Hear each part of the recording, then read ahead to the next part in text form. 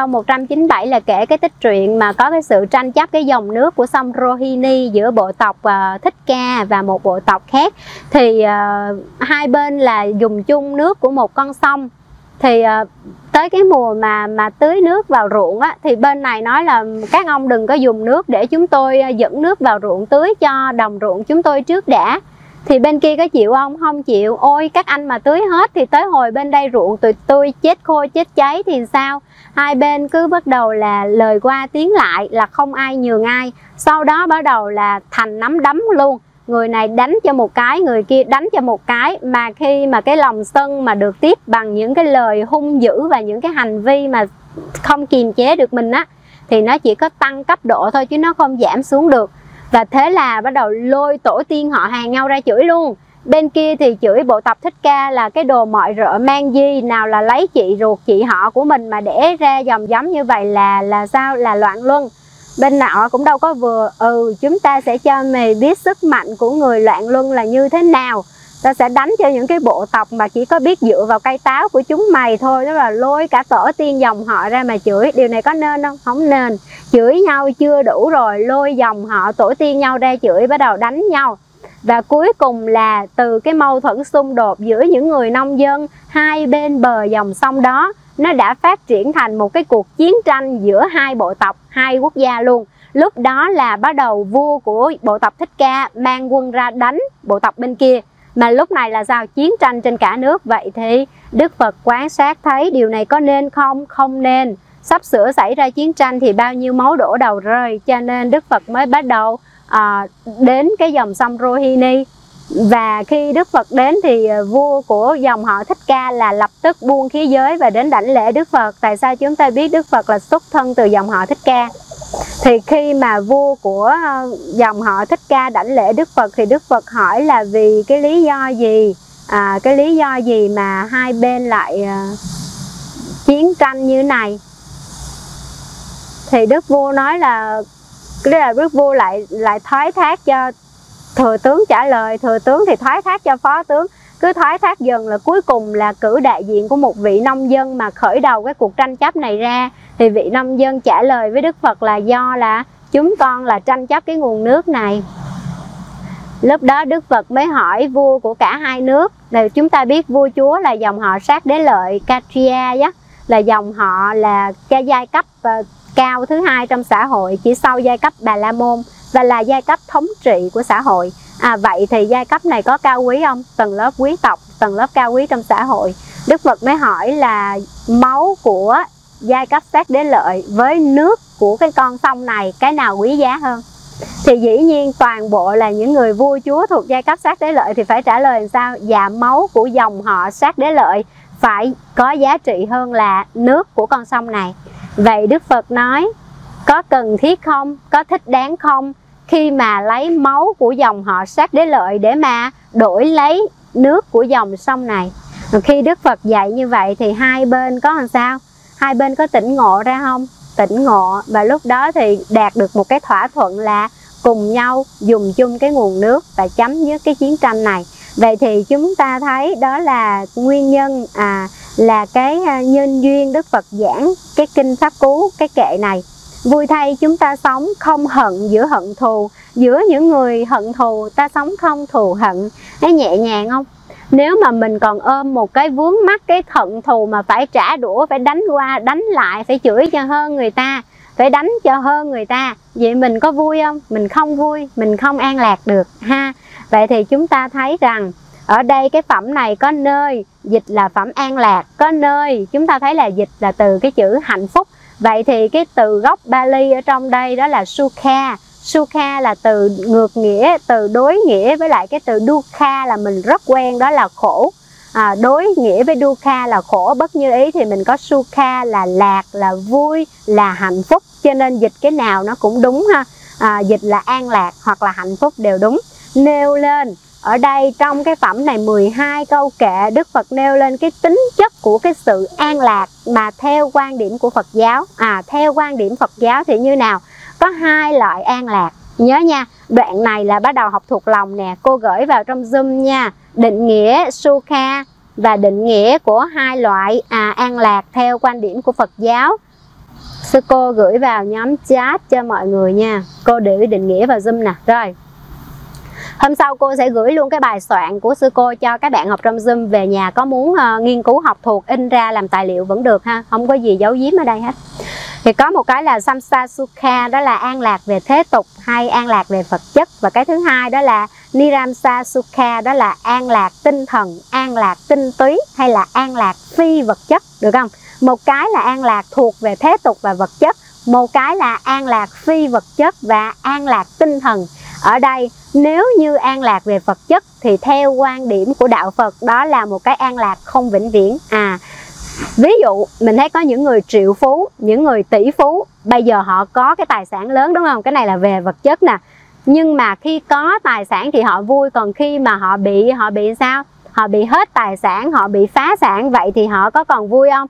Là bắt đầu hết an lạc. Hoặc an lạc của cái người mà thích cái sắc đẹp, họ có một người nào đó rất đẹp mà họ yêu thương chẳng hạn, hoặc là tiếng, hoặc là mùi thơm, vân vân, thì cái an lạc này theo quan điểm của nhà Phật là cái an lạc không bền vững ha, vì nó còn có điều kiện. Tại vì an lạc trong cuộc đời mà mình đang sống ở đây của những người phàm tục của mình á, thì á, nó an lạc, nó vui trong cái vui ngũ dục. Nghĩa là sao? Sắc, thinh, hương, vị, xúc. Thì đây là những cái vui mà không có thật. Nếu mà hết ngũ dục là nó bị hết vui.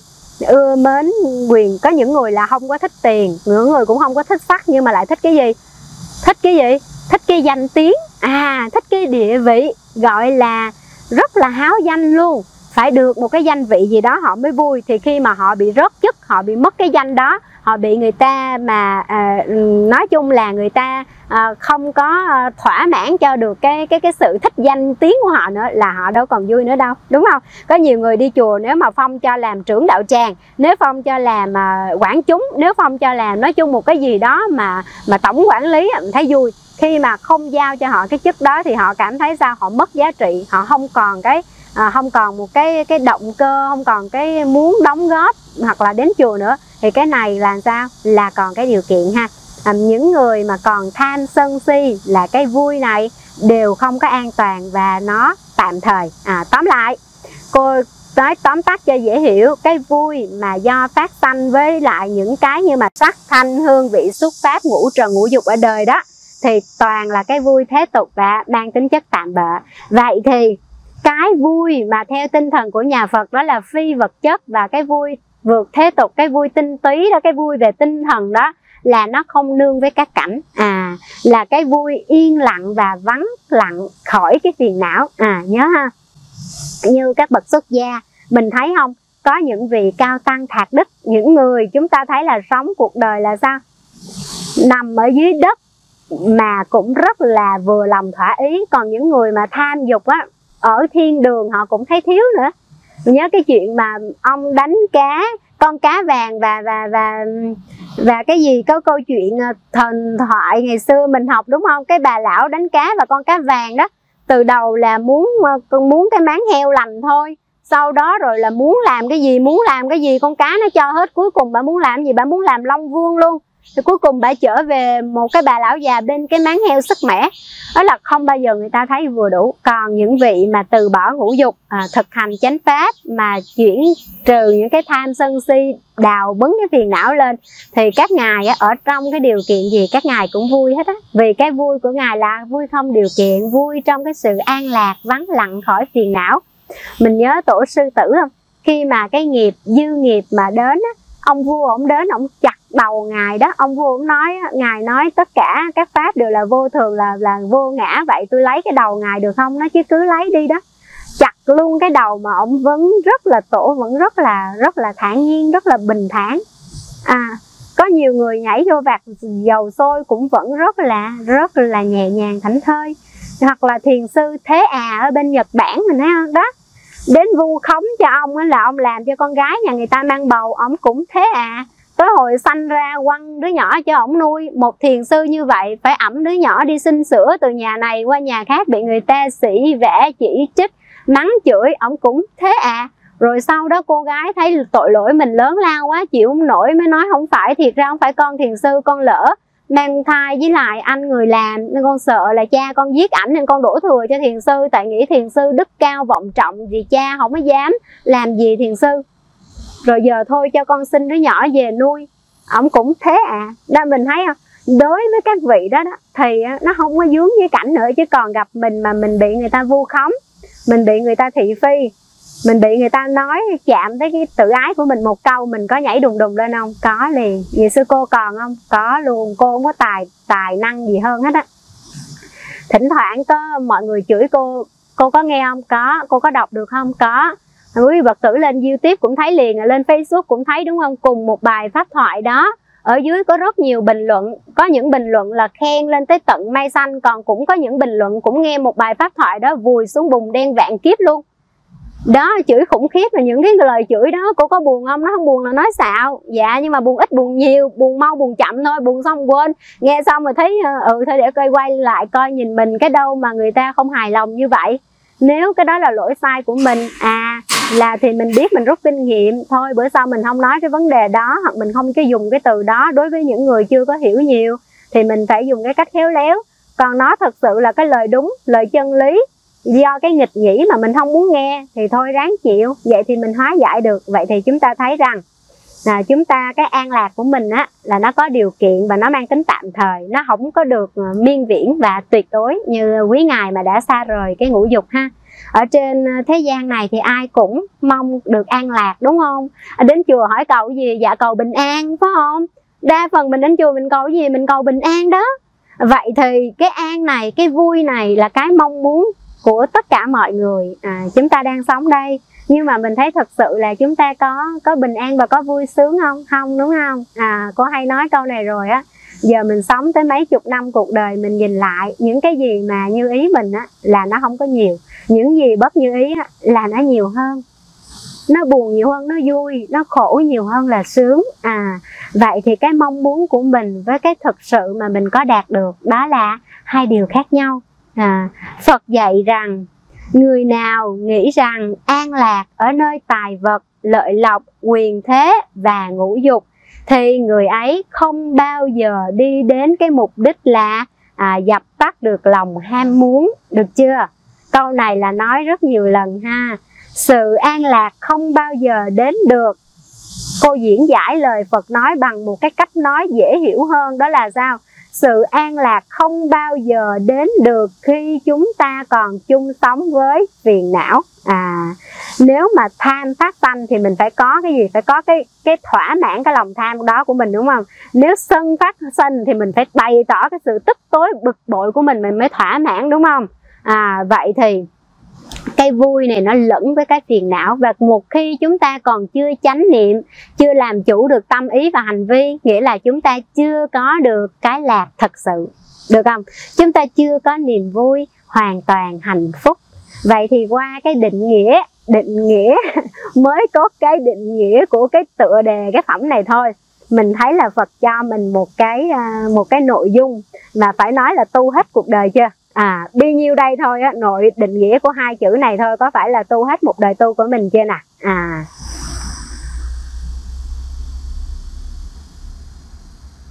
Ai định nghĩa sắc thanh hương vị xuất pháp trong Zoom luôn giúp sư cô hay quá vậy? Giỏi quá à, cô cảm ơn Thanh Lan nha. Rồi, đúng rồi, ngũ dục.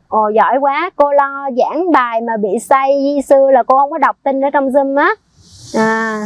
Giống chuyện Quan Âm Thị Kính quá. Đúng rồi, thiền sư Thế đó, nghe lại nha.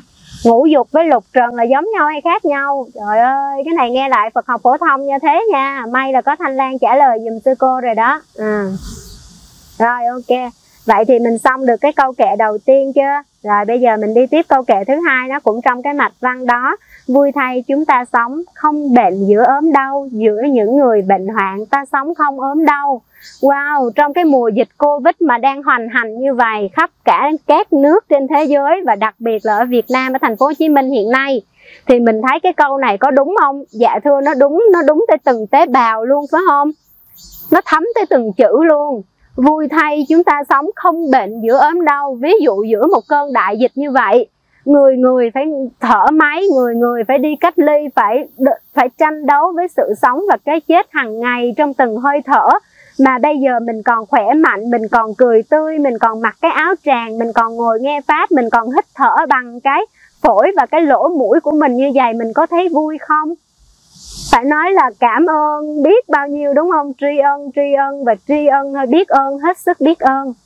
Biết ơn từ những cái chính sách đúng đắn của chính phủ để bảo hộ cho mình. Biết ơn những người chế tạo ra vaccine, thuốc men. Biết ơn y bác sĩ, đội ngũ phòng chống dịch bệnh tuyến đầu. Biết ơn cả những người mà giúp đỡ về lương thực, thực phẩm, y tế và mọi thứ cho mình, để mình còn được khỏe mạnh, bình an như vậy, đúng không?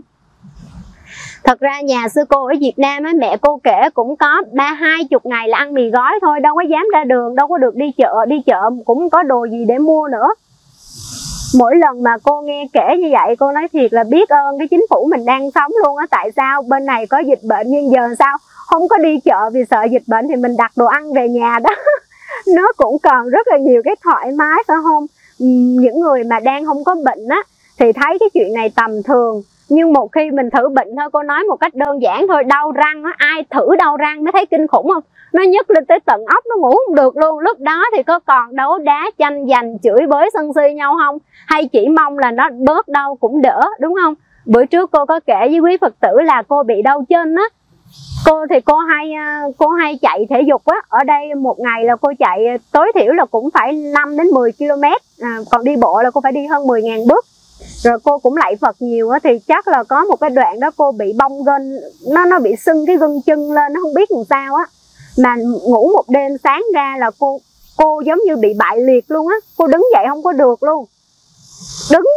Cô co cái chân lại cũng không được luôn. Chứ đừng có nói là đứng lên lạy xuống 108 lạy, hay là xỏ đôi giày thể thao ra chạy cả mấy chục vòng sân vận động, cô làm không được. Hồi ngày hôm đó là cô thấy cuộc đời mình nó bế tắc luôn quý vị. Cô nói chết rồi, mình còn trẻ như vậy đây, bao nhiêu chuyện mà mình muốn làm, bây giờ lạy Phật một lạy mình cũng lạy không được nữa. Mình không đứng lên được nữa, mình không tự thay quần áo được, mình không tự vệ sinh cá nhân được. Vậy mình còn sống có ý nghĩa gì không? Lần đó là lần mà cô phải nói là sâu sắc trong da thịt luôn á. Đối diện như vậy rồi thì mình có còn mong mỏi một cái gì khác hơn là một cái thân khỏe mạnh và lành lặn ngũ căn, để mình có muốn lạy Phật, ngồi thiền, tụng kinh, bái sám, tập thể dục, ăn uống, đi chơi mình thoải mái được, đúng không? Vậy thì những người ngày hôm nay đang còn ngồi nghe cô nói câu này mà nhìn lại thấy mình đứng trên đôi chân của mình hai tay mình cầm nắm được đồ vật, mình tự múc cơm ăn được, mình tự xỏ giày, mang dép, tập thể dục, vận động, lạy Phật, sám hối, ngồi thiền, đi, chưa kể là mình có thể đi làm từ thiện và đi làm kiếm ra tiền để nuôi mình và nuôi gia đình mình. Vậy mình thấy mình có hạnh phúc lớn lao không? Cho nên Đức Phật dạy rất là thương, vui thay chúng ta sống không bệnh giữa ốm đau. Giữa những người bệnh hoạn ta sống không ốm đau. Ở cái chữ bệnh trong nhà Phật phải hiểu hai tầng nghĩa. Tầng nghĩa thứ nhất là sao? Là cái bệnh trên thân. Thân đã khổ không? Khổ. Còn cái bệnh thứ hai là bệnh ở đâu? Bệnh do tâm. Cho nên cô nói ai cũng có bệnh hết á, thân bệnh và tâm bệnh. Thân bệnh đã khổ như vậy rồi, nhưng mà tâm bệnh có khổ không? Nếu như cái người mà không có chánh kiến, tham sân si, sống trong sự nóng nảy, bực bội, tức tối, hờn ghen, hoặc là người không biết chánh hạnh, sống hàng ngày mà hại vật sát sinh, hoặc là gây tạo toàn là những cái điều ác thị phi, vậy thì những người đó có sống bình an không? Rất khổ sở nha. Có những người cô thấy rất thương luôn, bị mê tín đó. Bị mê tín cho nên là ai nói cái gì cũng sợ, về là nào là trên đầu giường là để dao, để bùa, để ngải, để ui cho đủ thứ luôn. Sống mà nó khổ lắm quý vị, rồi làm cái gì cũng sợ tội hết. Trời ơi, thỉnh cái ông Phật về thờ ở trong nhà thôi mà làm cái gì cũng sợ tội. Nói chung là sao? Ý là thiếu một chút cái này, còn cái vô minh, mình không có cái chánh kiến, cho nên mình không có nhìn đâu ra là cái lẽ thật, đâu là cái chân lý, đâu là cái nên làm và cái không nên làm. Cho nên cuộc sống của mình nó có nhiều cái khó khăn, nó có nhiều cái bức xúc, nó có nhiều cái sợ hãi, nó có nhiều cái lo toan. Thì cái này là cái thân bệnh, cái tâm bệnh rất là khổ ha. Cả thân bệnh hay tâm bệnh gì cũng khổ. Vậy cho nên Phật dạy mình rất là bình dị mà rất là sâu sắc, phải không? Vui thay mình không bệnh giữa những người ốm đau nè. Vậy nghe câu này không phải là để mình coi thường hoặc là mình nói đáng đời những người mắc bệnh, không có. Đạo Phật không có cái tâm lý này, mà đọc lại lời dạy của Đức Phật này để mình phát khởi cái tâm niệm gì? Dạ rất tri ân là cha mẹ đã sinh ra cho con trong một hình hài khỏe mạnh, không bệnh tật như vậy. Tri ân từng bữa cơm, từng giọt nước mình ăn, mình uống. Tri ân từng lời dạy của Đức Phật, của quý thầy, quý sư cô, để cho ngày hôm nay mình có chánh kiến, chánh tinh tấn, có niềm tin vào Tam Bảo. Và mình sống một đời sống ít nhất là có bình an trong thân và trên tâm. Vậy thì mình với cái lòng tri ân hàng ngày như vậy, mình thấy mình có sống hiền thiện không? Có sống tích cực không? Và có thể dễ dàng bao dung tha thứ không? Sư cô một ngày không biết gặp bao nhiêu chuyện bất như ý gì mà kể cho hết đó quý vị. Thật luôn. Đóng cửa tu một mình ơn mình á, nó rất là nhẹ nhàng thảnh thơi. Nhưng mà quý vị lập đạo tràng, tiếp duyên đối cảnh, giao tiếp với Phật tử, tư vấn công tác hoằng pháp, giảng kinh. Nội cái chuyện sư cô giảng pháp thôi cũng gây rất nhiều phiền não. Người thương thì không có thiếu, mà người ghét cũng khỏi chê luôn.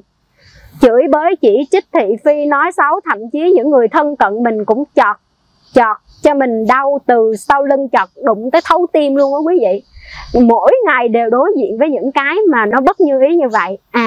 Mà nếu như không có cái lòng biết ơn như vậy, không có khởi lên những cái tích cực như vậy, sư cô có dễ dàng chuyển hóa được tâm ý hành vi và có dễ dàng bao dung với lại tất cả những cái điều bất như ý xảy ra không? Đúng không? Cho nên nói điều này để mình chia sẻ với nhau rằng chúng ta có cái thân người và sống ở cõi ta bà này là ít ra mình đã có chung cái cộng nghiệp, là có thân, là có bệnh, mà chưa có chấm dứt được cái phiền não là mình còn có cái tâm bệnh của mình. Vậy thì mình nương tựa nhau, mình sắp tấn nhau, mình dắt dìu nhau, mình hỗ trợ nhau để mình có thể sống biết ơn đền ơn, sống bao dung và tha thứ, sống nhiều từ bi và hoan hỷ, sống tích cực và thương yêu, chứ không có trù dập. Cô nói slogan của đạo tràng á, thương còn không hết, ghét nhau chi. Ở đây mấy em phụng sự viên của cô cũng làm sai mỗi ngày. Làm sai cô có la không? Dạ la. Một ngày cô đóng vai làm la sát tới 3-4 chập lần, chứ không phải Bồ Tát cười nói trên pháp thoại không đâu quý vị. Nhưng mà cô có ghét mấy em nó không? Không. Cô có thù dai, cô có ghim, cô có để bụng không? Không. Thương còn không hết, ghét nhau chi? Tại vì nó nghĩ không tới nó mới làm như vậy. Mà tại mình cũng chưa thành thánh cho nên mình mới bật lại mình chửi. Vậy thì mình nói xong để hai bên hiểu nhau và sửa đổi. Sau đó là cả hai đều tích cực tốt đẹp hơn. Cô cũng bớt khẩu nghiệp lại, mà các bạn cũng bớt làm sai đi. Chứ mà mình ghim trong bụng là mình không sống được. Mình ghét ai mình mệt lắm ha. Mình ghét ai là mình nặng bụng lắm nha. Chết rồi, tốc độ giảng của sư cô như vậy rồi sao mà hết cái phẩm này đây. Mới kể được có một tích chuyện thôi á. Sao cô hay lan man ta? Vì đây con cũng từng bị bong gân nên con hiểu cảm giác ấy ạ. Ủa vậy ha. Đúng rồi, đúng không? Mắt nhậm đau răng đau mắt. Câu có thằng sư huynh đang sổ mũi với ho thôi, sổ mũi với ho thôi mà cũng khổ trăm bề đó quý vị, ngủ không có được á. Đó, con có bị cận thôi, lỡ lạc cái kiến là hết thấy đường, thấy không? Cô mà nói cái bệnh trên thân là không ai không có bệnh đó, đúng không?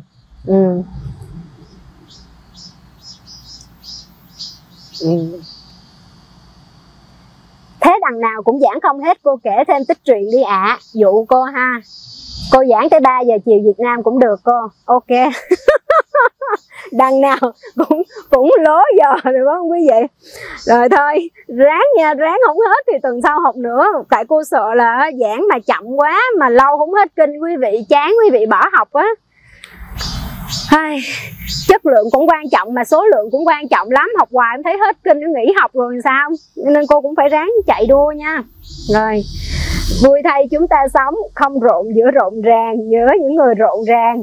Ta sống không rộn ràng. Câu này nói nghe mắc cỡ không? Mắc cỡ. Cô có rộn ràng không? Có. Cô bị sư phụ sư huynh la hoài cái vụ mà cô cũng chưa có bớt rộn ràng lắm á. Nhưng mà sao, nhờ cô bị rộn ràng vậy cho nên cô thấy cái rộn ràng của Phật tử cô dễ thấy không? Dạ thấy. Nhưng mà cô có bỏ được không? Bỏ dần. Thì khi mà bỏ dần rồi á, mình thấy những người quá rộn ràng, mình có mệt không? Mệt lắm. Lúc đó cô hiểu tại sao mà sư bà, sư phụ, sư ông hay la mình là vậy rồi đó. Bữa cô kể cái chuyện mà cô là người rất là ghét mấy người đi trễ giờ, đúng không? Cho nên cô không bao giờ trễ giờ. Mà chính vì cái để không bao giờ trễ giờ của cô là cô trở thành sao? Bị lụp chụp. Nội cái giờ tụng kinh của chùa là 10 giờ trưa. Thì kiểu gì 10 giờ kém 10 cô phải vô tới chánh điện rồi. Cái tính cô không bao giờ mà đi trễ quá cái giờ hẹn là 10 hay 15 phút, cô phải đến trước 10-15 phút không. Thì hôm nào mà cô có mắc bận ở dưới bếp hoặc là tiếp Phật tử gì á, Là sao? Là cô đi vô chánh điện trễ. Mà cô đi vô chánh điện trễ thì cô khó chịu á, cô sợ trễ giờ tụng kinh á. Cô đắp y cũng lẹ lẹ, cô cái gì cô cũng lẹ lẹ, thắp nhang cô cũng lẹ lẹ. Cái sư bà đi vô mà sư bà thì không bao giờ đúng 10 giờ hết á. Có ngày 10 giờ 2 phút, 10 giờ 5 phút, 10 giờ 1 phút. Nói chung sư bà được cứ sàn tàn. Sư bà cứ từ sư bà đi vô vậy đó. Mà sư bà lúc nào cũng từ vậy. Sư bà vô, sư bà thấy cô sàn bên này sàn bên kia, sư bà nói Hiếu con giống con lăng quăng quá. Mình tự nhiên mình giật mình luôn. Sao? Tại vì mình sợ trễ hơn 10 giờ tụng kinh mà mình cứ vội vàng. Trong khi đó đúng là mình giống con lăng quăng không? Trong mắt của sư bà lúc đó cô có đẹp miếng nào không? Không có giống cái gì hết trơn hết á. Trời ơi, con cái đắp cái từ mà con có trễ 5 phút thì có mắc cái gì đâu, đúng không? Rồi lúc đó cô mới thấy là đúng rồi. Cái người mà không rộn ràng rồi á, nhìn cái người rộn ràng á, kỳ cục lắm quý vị, khó chịu lắm quý vị. Hôm bữa trong đạo tràng cô có mấy chị em, bây giờ cái chị đó cũng giận cô bỏ đi luôn rồi. Đó, là hay rộn ràng á, mà rộn ràng thái quá, chứ không phải là rộn ràng có tiết chế. Giờ người ta đang nghe pháp thoại như vậy, như các em phụng sự viên ở đây á, là biết á, giờ cô pháp thoại với giờ tụng kinh và ngồi thiền, cô ghét nhất ai nói chuyện. Nói chuyện thì đi ra ngoài. Còn trong chánh điện mà đang tụng kinh thuyết pháp ngồi thiền mà xù xa xì xầm với là cô không chịu được, là đi ra ngoài. Còn không là cô im luôn á. 100 người cũng vậy, 300 người cũng vậy. Hễ Phật tử nói là cô nín, mà cô nói thì Phật tử phải nín đó. Mà có hai cái chị em đó là lúc nào cũng đi trễ. Trời ơi, giống như cái nghiệp đó quý vị. Bữa cô có nghe cái chị nào ở bên Mỹ, chị nói không ăn đậu không phải người Mễ, mà không đi trễ không phải Việt Nam á, phải không? Tức là cái chị này lúc nào cũng đi trễ. Ví dụ giờ tu là 10 giờ thì 11 giờ 11 rưỡi vậy mới đến. Đã đi trễ rồi chứ. Vô rất là ồn ào, sổ cái bịch ra là sao, soạn cái đồ ăn là sao. Bắt đầu khều mấy chị ngồi xung quanh mình ngồi nói trưa này ăn gì á. Trời ơi, cô bực quá chừng là bực luôn á. Mà nói nhỏ nói to không được, nói riêng nói trong bếp không được, dặn hoài cũng không được, đi đúng giờ cũng không chịu đi, mà vô chánh điện im cũng không chịu im. Là bắt đầu hôm đó là thật sự là lúc cô đang nói pháp luôn, bắt đầu vô sao mà làm rần để cho cả cái đạo tràng người ta bị sao, người ta bị tán tâm. Nó là ta quay lại ta xào xăm xì liền. Thì cô mới nói luôn, là cô nói là lúc các chị không có được trạo cử như vậy, rộn ràng quá. Ở đầu là dỗi sư cô, là nghỉ đi chùa luôn. Thành ra ở đây mình mới thấy rằng khi mình rộn ràng, mình biết mình rộn ràng không? Không. Khi mình trạo cử lao sao ồn ào, mình biết mình vậy không? Không. Khi mình lụp chụp, mình biết mình lụp chụp không? Không. Nhưng mà cái người không rộn ràng mà không lụp chụp á, người ta nhìn mình, người ta khó chịu lắm. Ngày xưa sư cô ở chùa, cô người miền Nam đó, nhưng mà cô xuất gia là sư phụ gửi cho chùa miền Bắc quý vị. Cho nên là nghi thức chuông mỏ hai thời công phu của sư cô, và quần áo trang phục y áo và là theo cái kiểu miền Bắc hết. Tại sư bà cô người Bắc, sư bà khó vô cùng. Quần áo màu gì, đi đứng như nào, đi mà lẹ một cái bắt đầu là sư quản chúng. Mà không phải mình sư bà đâu, quan trên ngó xuống người ta trông vào. Thầy có, rồi sư quản chúng có, sư huynh có. Rồi từng cái đi cái nói cái nồi, thậm chí ngồi ăn á mà chống cái tay lên bàn á là cũng bị phạt nha. Ngồi ăn mà chống cái tay lên bàn vậy là không được. Sắn cái tay áo mà nó cao quá cái khuỷu tay là không được. Cột cái ống quần mà nó cao lên một chút là không được. Đi mà nó nhanh, cái bước nó dài quá là không được. Mặc cái áo mà không vuốt cho thẳng hai cái cổ. Bên chùa sư cô là sư bà không có cho ủi đồ, nhưng mà vuốt không thẳng thớm đàng hoàng. Cột cái khăn á, chích cái khăn trên đầu á mà không đàng hoàng. Chắp tay xá Phật trước khi ra khỏi cổng chùa mà không đàng hoàng. Sư bà kéo lại hết, kéo lại tại chỗ liền, bắt tại chỗ luôn, sửa tại chỗ luôn. Nó xấu hổ cái chỗ đó mà nó nhìn lại mình. Tại sao sư bà nhìn thấy được như vậy? Tại sư bà rất là oai nghi và chánh niệm. Cho nên sư bà nhìn mấy cái đứa tiểu nhỏ vô chùa nó như con lăng quăng gì đó. Giống như bây giờ sư cô sau một thời gian cũng lao sao rộn ràng như vậy, giờ cô nhìn các bạn Phật tử, các em nhỏ đến chùa mà rần á, cô có nhận ra không? Có. Còn cái người đang rần đó có nhận ra không? Không.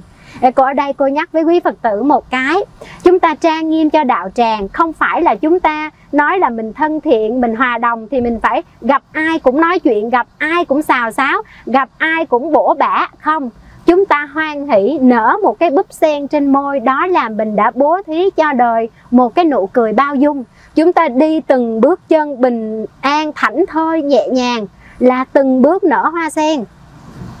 Từng bước chân của mình, từng cái nụ cười trên môi của mình, từng cái hoan hỷ trong ánh mắt và nét mặt của mình, đây là cái chúng ta giao tiếp chân thật nhất với những bạn đồng tu mới đến chùa với mình. Chứ không phải là gặp ai cũng xà vô nói chuyện, cũng tám đầu này đầu kia, phải nói chuyện để mà hòa đồng thì mới là hòa đồng. Dạ thưa không, cô thấy Phật tử, nét đẹp của người Phật tử là chắp hai tay chào nhau, chào một vị Phật sẽ thành, nở một nụ cười tươi. Thấy sai thì hoan hỷ mà bỏ qua cho nhau, mà giúp nhau sửa đổi. Cái đó mới là nét đẹp của người Phật tử.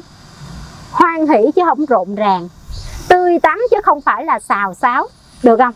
Cho nên đạo tràng nào mà còn rộn ràng khi ăn, khi nói, khi cười, khi mà nghe pháp thoại là chưa được, đúng không?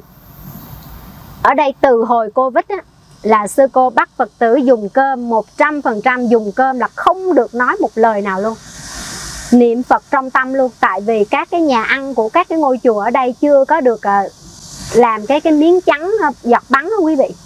Cho nên vốn dĩ bình thường Phật tử ăn cơm đã không nên nói chuyện rồi, nhưng mà trong mùa dịch Covid mình phải thực tập khi ăn không nói chuyện luôn. Vì nói chuyện như vậy, thứ nhất là tán tâm, thứ hai là gây cái nguy cơ lây nhiễm rất cao. Từ hồi Covid đến bây giờ 100% khóa tu của đạo tràng, ít nhiều gì không cần biết, bước chân vào trong cái nhà ăn, sư cô chỉ có một yêu cầu duy nhất, không được mở miệng nói một câu nào. Muốn nói thì ăn xong đứng lên đi ra ngoài nói, cô có cấm nói. Nhưng mà trong chánh điện và trong nhà ăn tuyệt đối không nói. Mà nhờ vậy thì sao? Đạo tràng nó im phăng phắc, ngồi ăn cơm mà nó không có một tiếng động luôn. Phải nói nó thảnh thơi mà nó hoan hỷ lắm quý vị. Mình thử đi ha. Mình thử, mình đi chùa thử một khóa tu mà mình tu mà không nói chuyện á, không nói chuyện tạp, không nói những lời không cần thiết, không nói những lời đùa giỡn, không nói những lời thị phi. Mình thấy ngày hôm đó mình tu nó thành tựu hơn nhiều lắm. Thật sự luôn, ráng tập nha. Rồi, nghe cô kể không biết sư nào gặp sư bà cô ở Việt Nam á, quận 3 gần chợ Bàn Cờ. Trời ơi, sư bà đâu có ở đây đâu. Đi qua đảnh lễ sư bà, đúng rồi.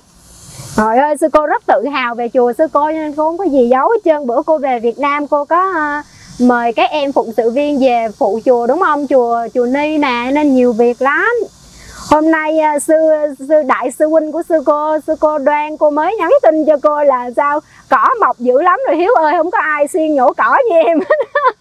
Giờ bạn nào ở Củ Chi ghé chùa nhổ cỏ dùng với sư cô.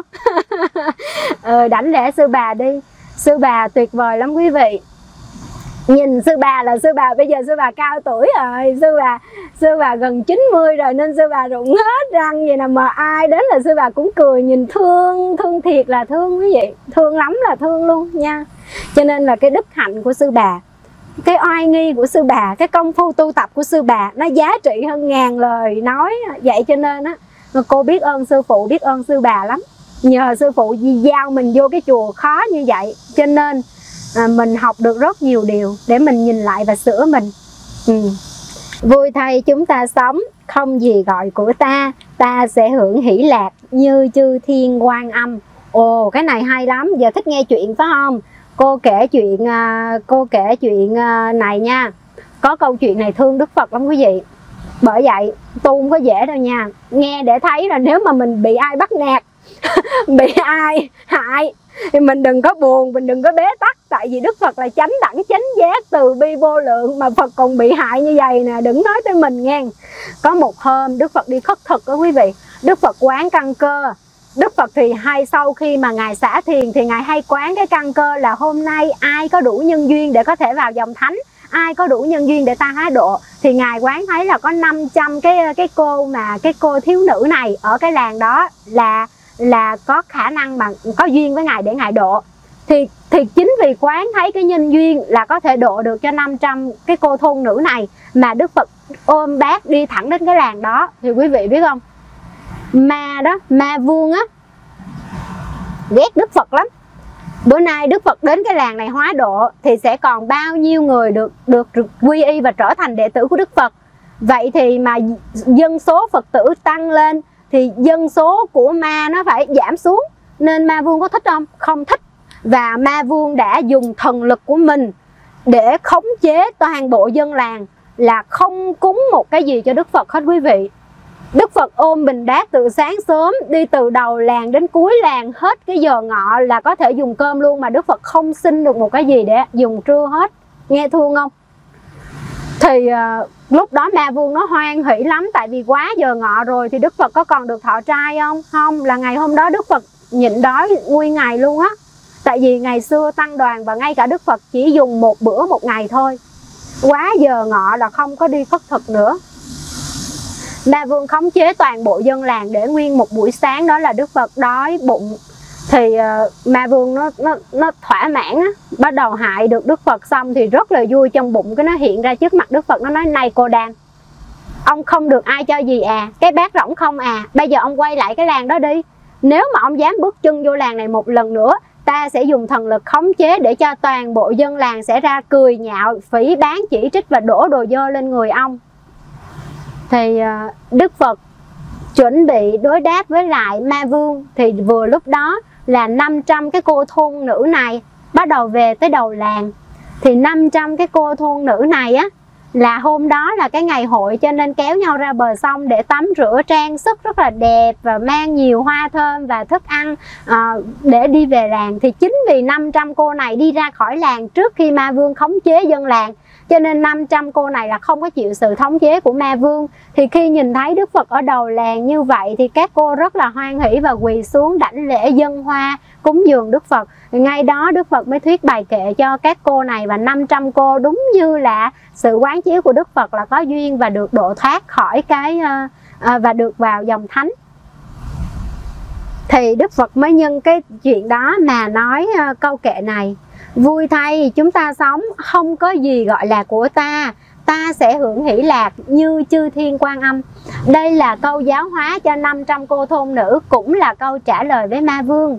Không có cái gì là của ta hết, cho nên cái thân này cũng không phải là của ta. Mọi thứ đều không phải ta và của ta thì nó có nhẹ nhàng và thảnh thơi không? Cho nên ta sẽ được hỷ lạc như chư thiên quan âm. Mình thấy chư thiên quan âm á, là chư thiên ở trên cái cõi trời mà có rất là nhiều ánh sáng và âm thanh rất là tốt đẹp. Và cái hỷ lạc trên cái cõi trời nó còn hơn nhiều ở cái cõi ta bà này. Và với cái câu kệ này thì các cô thôn nữ đã được độ, và Đức Phật cũng trả lời rất là từ bi và cũng hết sức là trí tuệ với ma vương. Vậy Đức Phật có vì cái sự mà hại của ma vương, chơi xấu, chơi đểu của ma vương mà khổ sở, đau đớn hay là bị bất bình an không? Không. Đức Phật, cái hỷ lạc của Đức Phật nó nhẹ nhàng như vậy đó. Nghe thương không quý vị?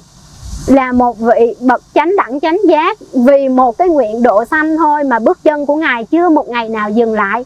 Chứ tới ngày khi mà Ngài 80 tuổi rồi, Ngài bị bệnh đau bụng như vậy rồi, mà Ngài còn độ tới người đệ tử cuối cùng, cho tới cái hơi thở cuối cùng. Ngài chưa có một ngày nào không có đi những cái bước chân trần để du hóa và giáo hóa cho quần sanh. Người như vậy mà còn bị hại, bị chơi xấu, có những hôm bị nhịn đói, có những lúc bị ăn cám ngựa suốt mấy tháng trời. Vậy thì chúng ta là gì? Mình là một khối mâu thuẫn đầy nghiệp xấu, từ muôn đời muôn kiếp mình có nhớ được hết đâu. Vậy mà ai đó làm gì mình không vừa lòng là mình gào lên: sao con sống hiền sống lành, con tu hành cả đời mà người ta đối xử với con vậy? Sao biết mình tu hành cả đời, đúng không? Ngày 24 tiếng mình tu rốt rẽn đường tiếng không? Rồi bây giờ mình sống tới 50-60 tuổi, mình chắc tu được 20 năm liên tục chưa? Mà mình nói mình tu cả đời, phải không nè? Cho nên cô nói như vậy không phải để chỉ trích ai, mà để thấy rằng Đức Phật còn bị như vậy thì chúng ta có vay có trả. Có nhiều khi trong quá khứ vì vô minh mà mình tạo lỗi lầm, mình gây oan trái với nhiều chúng sanh khác, thì ngày hôm nay nhân duyên hội ngộ thời mình phải trả cái quả báo đó. Vậy thì mình hoan hỷ, mình vui vẻ mà mình trả nghiệp. Gọi là sao? Là khi buồn đủ sức để buồn trôi qua, và mình phải tích cực làm phước thiện cho nó nhiều vào. Để chi?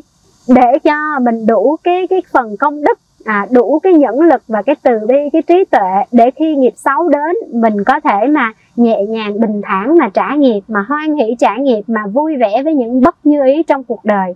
Mà đừng có trách trời, trách đất hay trách người ta sao hai lòng đổi dạ, sao trách người đối xử với mình thế này thế kia. Mình quay lại nhìn mình để mình hoàn thiện chính mình, thì cái đó mới là cái cho mình bình an, an lạc, hạnh phúc chân thật và phi thế tục như lời dạy trong kinh, được không? Rồi sao? Khi nào về Việt Nam thông báo nha cô, để con đảnh lễ cô. Ơi cô có giấu giếm gì đâu, cô muốn về Việt Nam lắm ấy chứ, giờ khi nào hết dịch mới có máy bay về.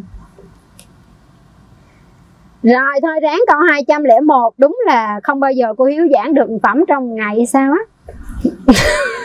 201 nha. Một câu kệ này nữa thôi rồi mình nghỉ nha. Chiến thắng sinh thù oán, thất bại chịu khổ đau, sống tịch tịnh an lạc, bỏ sau mọi thắng bại. Câu này thì dễ hiểu quý vị, và cái tích truyện cũng đơn giản, cô kể luôn nha.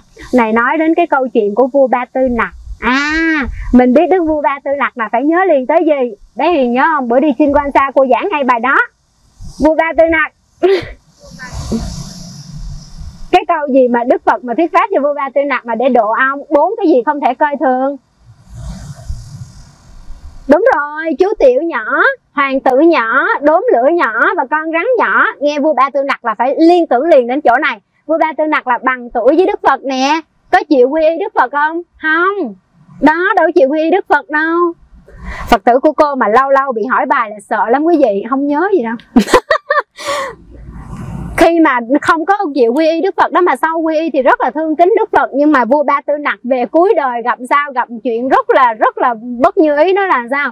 Cháu ruột của vua Ba Tư Nặc là vua A Xà Thế. A Xà Thế là con của ai? Trời ơi, A Xà Thế con ai Lan? Biết không? Con vua Tần Bà Sa La.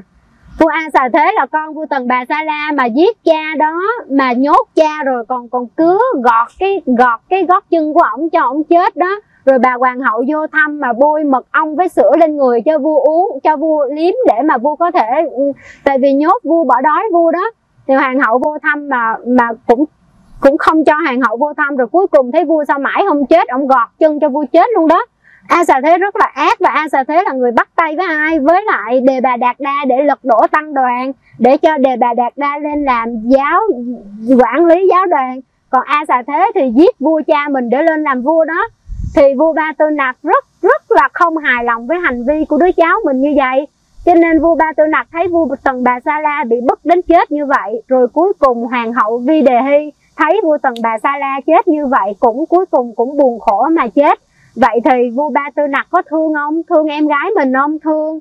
Thì thấy thằng cháu mình nó bất tư nghì quá, nó hư quá, thì mới cất binh đi đánh dẹp vua A Xà Thế. Để chi? Để trừng trị vua A Xà Thế. Hư quá đi, giết cha giết mẹ rồi còn sao? Rồi còn phá pháp hại tăng, lật đổ Phật như vậy nữa. Nhưng mà vua Ba Tư Nặc lúc đó là già rồi, mà A Xà Thế là ông vua trẻ mới lên ngôi mà rất giỏi về chiến tranh nữa, về chiến đấu nữa. Cho nên 3 trận chiến liên tục vua Ba Tư Nặc đều bị thằng cháu mình đánh cho tan nát tả tơi. Thì vua Ba Tư Nặc khổ lắm. Vua Ba Tư Nặc nghĩ là nhất là mình là làm vua một lớn một cõi, hai là mình là đáng dai bác nó, rồi mình không có dạy dỗ được nó mà mình còn đánh thua nó nữa. Thì vua Ba Tư Nặc buồn, bỏ ăn bỏ ngủ. Thật ra không lâu sau đó thì vua Ba Tư Nặc cũng chết trận ha. Chiến đánh với vua A Xà Thế không thắng được. Thì lúc đó thì cận thần của vua Ba Tư Nặc mới đến thưa với Đức Phật là bây giờ vua Ba Tư Nặc nó là rất là khổ đau như vậy đó, thì cho lời khuyên đó. Thì Đức Phật mới giảng cái pháp cú này là chiến thắng là sinh thù oán. Nghĩa là cho dù cái người thắng hay người thua, nếu người thắng thì sao? Là sinh thù oán. Còn người thất bại thì sao? Chịu khổ đau. Muốn chiến thắng người ta thì phải giết bao nhiêu người, đúng không? Phải giết hại bao nhiêu người rồi mới thắng trận được. Vậy thì có phải là gieo thù chuốc oán không? Còn cái người thất bại có chịu khổ đau không? Đó, vua Ba Tư Nặc nằm bỏ ăn bỏ ngủ. Vậy sống tịch tịnh an lạc, bỏ sau mọi thắng bại. Đức Phật chưa bao giờ khuyến khích chiến tranh hết quý vị. Đức Phật là người không bao giờ khuyến khích tán dương cổ vũ tùy hỷ cho bất kỳ cuộc chiến nào. Vì cuộc chiến nào cũng đánh đổi bằng máu, nước mắt, sự chia lìa, thù oán và khổ đau của cả bên thắng và bên bại. Do đó, đây là câu kệ để chúng ta nhắc nhở rằng trong thời đại ngày nay chúng ta phải hết sức trân trọng hòa bình. Tuyệt đối không cổ suý, không phản động, không kích động chiến tranh, không tùy hỷ theo bất kỳ cuộc chiến tranh nào để gây tổn thương, đau đớn, chia lìa cho nhân sinh.